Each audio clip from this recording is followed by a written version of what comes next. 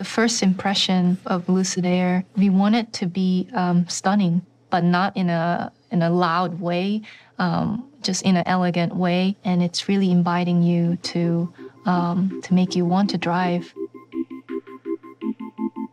Exterior is really all about that, you know, like what would be the impression when you first see the car.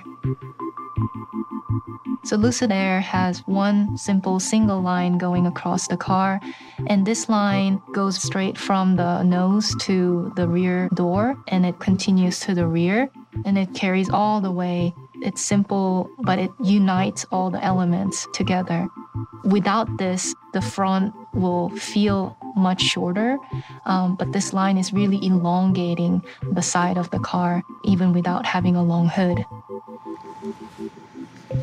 We're heavily influenced by the design of the aircraft. It's all about very simple front fascia, minimizing the graphic, and really controlling the airflow. And the nose and the overall kind of shape from headlamp to the hood also came from that inspiration, yeah.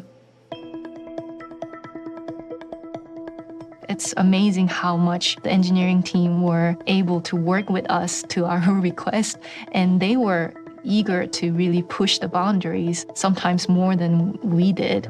The height of the car, the way car is sitting, the width of the car, the overhang, length, and to rear overhang. All those positioning, we're working with the team to make sure that it's safe, but still achieving our dream proportion.